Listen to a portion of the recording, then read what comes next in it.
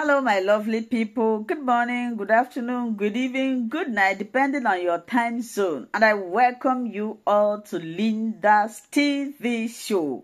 If it is your first time of coming across this wonderful platform, oh, you are welcome.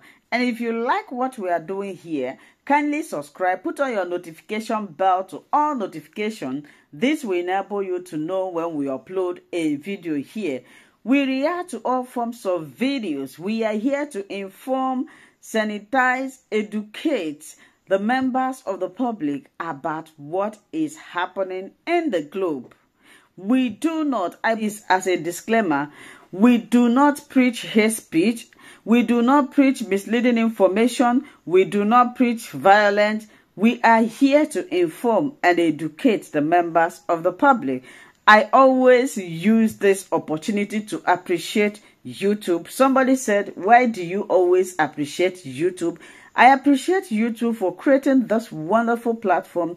YouTube is my best platform. I have used other platforms. I am in other platforms, but I like the way YouTube operates. I appreciate them for giving us this wonderful platform that we are using to bring this information to you.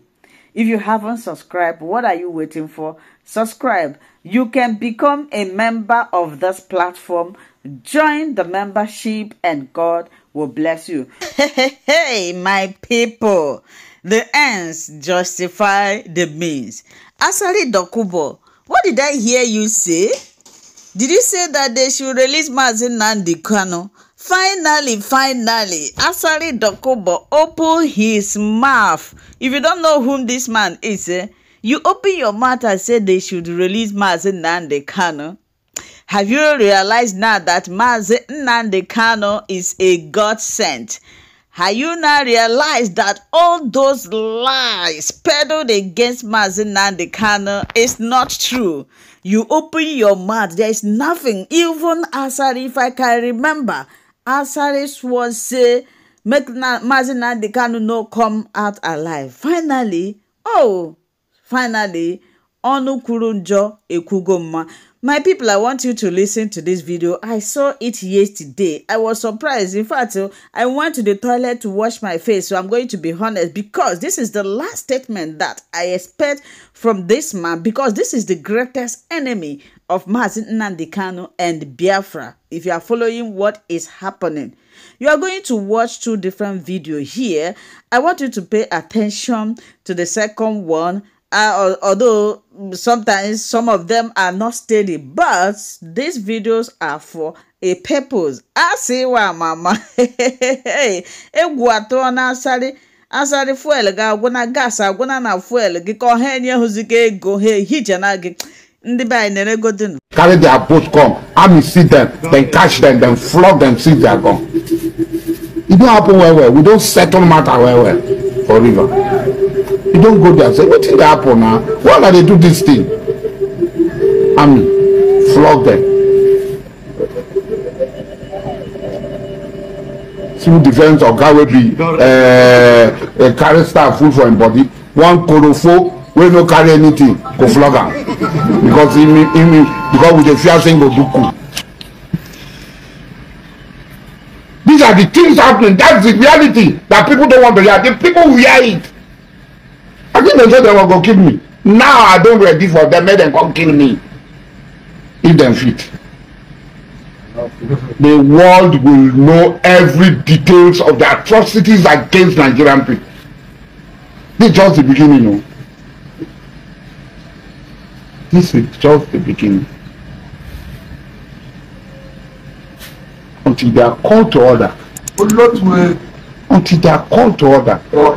Until they start to behave like others behave in civilized society. Not like the ones where they kill innocent children and women and other people. They destroy people's house. If we cannot protect the people, allow Nnamdi Kanu to come out. Not because of one man, that hundreds of people will be killed every day. Allow him to come out. It's as simple as that. The life of these people are more precious, more important than keeping Nnamdi Kanu in the prison. And you do not have the power, the strength, the wherewithal to provide security for the people. You are not talking of property. You are not talking of, you don't have. It's as simple as that. From the aspect of management of resources, both human resources and fiscal resources, which is money, I will put it a bit on the part of the state governors. Because, for instance, you see, if you do one thing, it can have a multiplier effect. Look at Aba now. I've been to Aba many years ago, many years ago. What is stopping Aba from being an industrial hub? You don't expect, ideally, like in a country like Nigeria, with the real or perceived marginalization against the Igbos, you won't expect that when the Yorubas and the Hausas, or if you like, the Hausa Fulanis as we have it now, when they are rotating power amongst themselves, and there's this ethnic suspicion that one day you guys might say you want to go, you ordinarily won't expect that they would want to do much in terms of building the Southeast industrially. Then it now boils down on the state governors to make sure that these things are being done in such a way that the Southeast will naturally evolve industrially, in such a way that the Southeast will not only feed the Nigerian market, but also the Togo market, the Ghana market, the Cote d'Ivoire market. The Southeast have the ability. So I will put that on the state government. Dr. Deji, let's walk a bit back to history, you know. This agitation that is very intense now, you know, when Obasanjo was in government, when Yar'Adua was in government, even when Jonathan was in government, it wasn't as intense as it is now. Like Prince said, it was Masop. You know, Mezrika was driving a Masop agenda, you know. My people need to movement for the actualization of sovereign state of Biafra. As at 2013, Nnamdi Kanu was not even campaigning for the Southeast to exit Nigeria.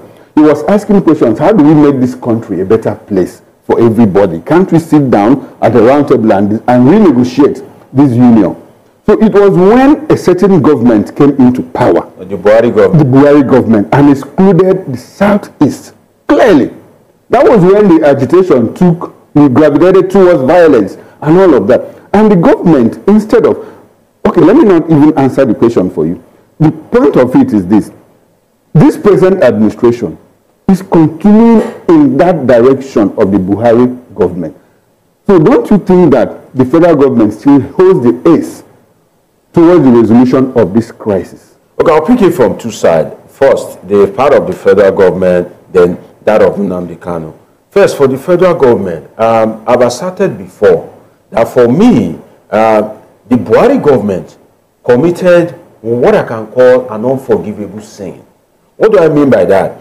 If Buhari were to be a Kingsley Moghalu, if it were to be an Omoyele Sowore, or any of these, you know, to use the word in hip-hop, new cats, you know, if it were to be any of these new cats, it would have been forgiven that, oh, Sowore is not experienced when it comes to leadership at that kind of level. So that's why his reasoning and his attitude is so sectional. But for a Buhari that has ruled this country as a military head of state, that has worked in an organization whereby you cannot avoid interacting with people from other ethnic groups, like the military issue. Okay. So the thing is, one of the solutions is don't come to the table with greed. I'm a Yoruba man. I'm sorry, I have to say this. I'm a Yoruba man. But I think that other ethnic groups have been largely greedy, including the Yorubas, sincerely. The reason why I said so is that now, there are three, except my secondary school teachers are wrong, right? They say there are three major ethnic groups. But if you look at it, it says that coup that happened in the, is it 1963 or something? 66. Now, that particular coup, you will see that the Yorubas and the Fulanis have been so greedy that they've been rotating in among themselves. Now, Tinubu, if you use maybe 80 years, at the end of the day, if he's leaving, even before he leaves, the Hausa Fulani are already hungry for the power, as if it's their birthright. Immediately, the Hausa Fulanis are leaving. The Yorubas are already, roaring like lion, roaring like thunder, to grab the power. Then you ask yourself, What happens to the South? If you look at it now, sorry, sir, if you look at it now, in Nigeria, if you begin to rank it, the Igbos that are the third largest ethnic group are not well represented. The president, number 1, vice president, number 2, senate president, number 3, speaker of the House of Reps, number 4. Okay. All right, then. Let me come to the Prince now. Prince, you're shaking your head. Is that disbelief or what? Well, I'm sorry. I'm shaking my head because each time we talk about this thing about the Southeast, I get very emotional because I'm a Southeasterner. But I get my emotion goes to the fact that everything anybody is saying about the federal government still does not resonate. It boils down to what do the Igbos themselves want? You have governors in the Southeast. That's where I'm You have governors who have been receiving money from the federal. Let me ask you Why this. are they not developing the Southeast? Let me ask you this. That's exactly that's exactly where I'm coming to. The governors, the Southeasterners, the governors, you know, why haven't they? Because we see a situation whereby a governor comes out and says, look, I want to align with the center so my people can enjoy the benefits of democracy. We hear of that. But when it comes to development, is it a question of greed? When it comes to the agitation, when it comes to the release of Nnamdi Kanu, is it a situation of aligning with the center or a situation of greed? What exactly is playing out? Let's make sense of it. Let me start by saying that power is not given, power is taken. So you need to snatch it and run. No, definitely. Okay. Power is not given. Let us align to that. Secondly, when you get the power, you either use it to the benefit of the people or you use it for your own selfish ends. What has continued to play out in the Southeast?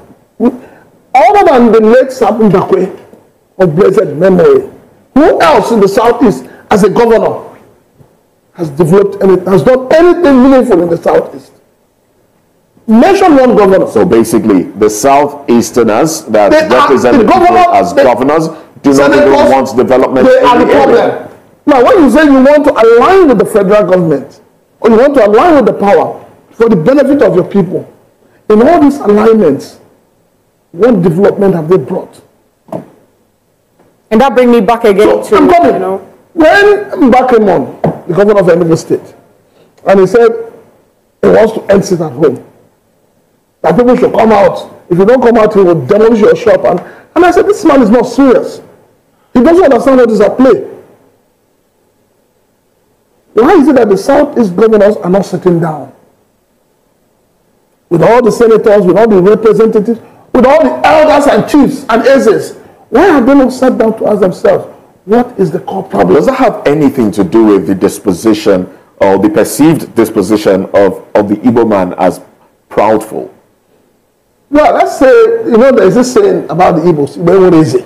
The Igbos have no king. But we have outlived that. Have we? Yes, we have.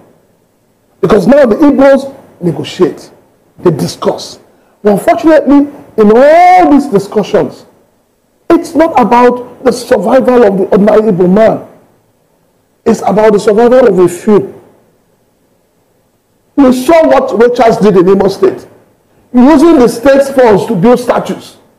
So are you what kind of stupidity is that as a governor? Are you now saying, going by everything we have seen and the fact that those that are politicians within the Southeast don't seem to be representing the people's rights, if and probably when the state of Biafra is given, would we see anything different?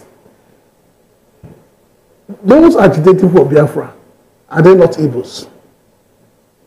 Those that eventually, if there is Biafra, that will oversee the affairs of Biafra, are they going to import people from the moon? Those governing the Southeast too are Igbos. Those governing the Southeast right now are Igbos. Charity begins from home. So for me, as an Igbo man, let me put it clearly, for me as an Igbo man, it's not about Biafra. Okay. It's about the development of the Southeast. So that brings me to this question. Let me finish. A few years back, I belong to an organization known as Imo Network Group. Okay. We went to Umuahia to visit Nnamdi Kanu just before his hand was sacked and and all of that. And we were very clear. I, as an Igbo man, I believe that if the Southeasterners will come together and adopt what I call 24 years development plan, okay, which was what we gave to him. We said, like Dr. Moshola said, we asked him, let us take the whole of IPOP and the whole of ABGA. okay, And have ABGA as a party for the Southeast. Okay. You know what would have happened? What would have happened is that by now you probably have about 7 states under ABGA. okay. And that gives them the strength to negotiate. And that gives the Igbo man the strength to come to the federal and say, this is what we want. Exactly. Now, hold on. Look at Lagos State. Let's go back to the 2 former governors, Fashola and Ambode. They set the standard for the development of the state. Go back to the Southeast. What do you have in Imo State? Prince, What do you have in Enugu State? Prince, What do you have? I'm coming. Please hold on. I'm having a thought. Let me finish. Now, when Mba came out and said, stop Monday sit at home, did he provide security for those he's asking to come out? Oh, yes, he did. How come that when the unknown gunmen will come out to strike, you will not see the presence of security? What is going on? It simply shows you that it's either the governors themselves are the beneficiary of this sit at home, all right, or the local chiefs. Okay, Prince, you said something about negotiation, that Igbo should negotiate. You also said that power is not given, that it is taken. I have 2 questions for you. One, did Jonathan take power, or was it given to him? That is one. 2, when you talk about, don't you think that these problems are layered? Clearly, the state governors have their responsibilities, which they have failed according to you. A lot of people will agree with you. But on the other side, on the other hand, don't you think that the federal government is also driving the marginalization? This present administration is constructing a Lagos-Calabar coastal highway, flagged off, under construction.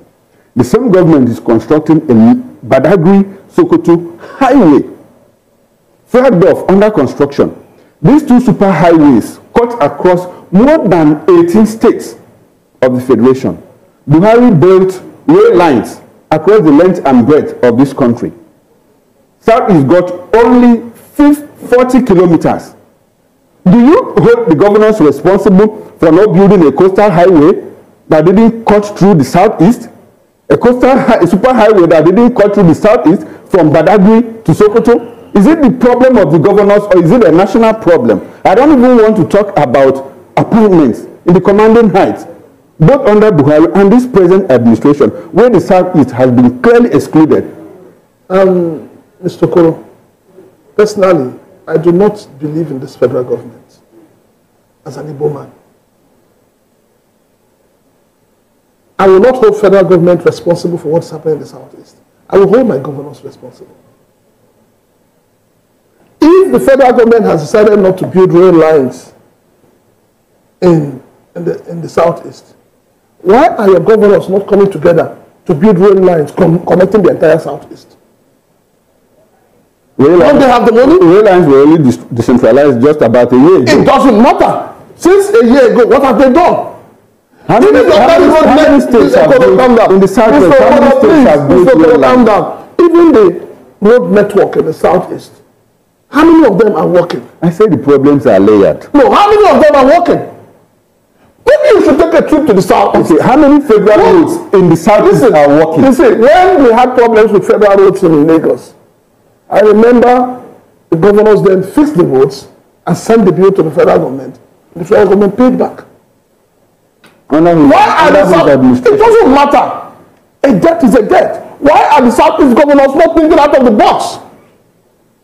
Why are they not thinking out of the box? That will bring me to this question, Prince Chilaka. You know, you've been talking about the state governments or the people in the Southeast, the governors in the Southeast not doing what they ought to have done for their people. And then I will now ask, who is really benefiting from the insecurity in the Southeast? Because, for example, we also heard during the time of Nnamdi Kanu's broadcast, he made mention of how the Southeasterners, how the big wigs in the Southeast are actually part of the people, part of the challenge, the problems that you're having. And that is what in my powerful talk to be how politicians of the Southeast turned their back, you know, towards his release or his freedom. Now, we have Simon Ekpa coming up to say, sit at home in the Southeast must happen. Whereas Nnamdi Kanu have said, there's no more sit at home. Ima Powerful also happens to be the IPOB spokesperson, says, we are not the ones giving the sit at home order because he cannot kill the people that we are agitating freedom for. They have also pointed out saying that some people are benefiting from the sit at home order and the unrest in the Southeast. So, Mr. or Prince Chilaka, I will ask you, you're smiling already. Who are the benefactors or who are the people benefiting from the sit-at-home or the unrest in the Southeast? The governors are beneficiaries, every one of them. They cannot deny it. Even the ones saying that it's not. You know how? You know that every month they collect security vote. Also, there's a particular amount that is given to states that are troubled in terms of security. Where are they applying those funds? The political class in the Southeast are responsible for the unrest in the Southeast. Because when it is time for election, they bring out guns and hand over to their thugs. Do they get to collect it back after the elections? What is happening in the Northeast today? We all know how it started. It's the political class. You cannot in any way exonerate the political class for what is happening. Is it the ordinary poor man on the street trying to survive by the day? Is it the one that is financing such madness? All right. Because does he have the kind of money to do that? Well, big questions. But because of time, let's quickly touch on the involvement of another individual who has declared Biafra in exile. I'm talking about Simon Ekpa now. His name was mentioned not too long ago by my colleague here. Simon Ekpa has consistently called for agitation in the Southeast, even when Nnamdi Kanu has dissociated himself from some of the agitation in the Southeast. Nigerians, have said, look, and then words that one can consider derogatory are constantly being put out on, the different media that he uses. And Nigerians have said, look, bring this person home. Now, I do understand that we may not have extradition treaty with the Finnish government. But what is, according to you now, what do you think his interests are? Some have even said that he may be sponsored by certain individuals in government to ensure that insecurity persists in the Southeast, as that will affect elections. Because we see cases where elections are to be held, elections that will ordinarily put people in power, help them decide on who will govern or their person of interest be in power, and you say people must not come out to vote. Is that in the interest of the people? Okay, let me quickly touch on a question he asked that go ahead. Who is benefiting from this sit-at-home in the Southeast? Number one, the non-state actors. You see, this sit-at-home, to my mind, started as a solidarity that, oh, why would you arrest Nnamdi Kanu? Is it because he is vocal? Is it because he wants something good for his people? If that be the case, we will sit at home every Monday to express our interest. So to express our dissatisfaction. So it started as a solidarity movement. But then these non-state actors began to realize that, oh, so we can truly, declare sit at home. So that means that we have so much power. And they started profiting from it. And by the way of profiting from it, it came to stay. If you ask me again that, who is profiting from it? I can say the federal government. You ask me how? The federal government is largely dominated by the Yorubas and the Hausa Fulanis, right?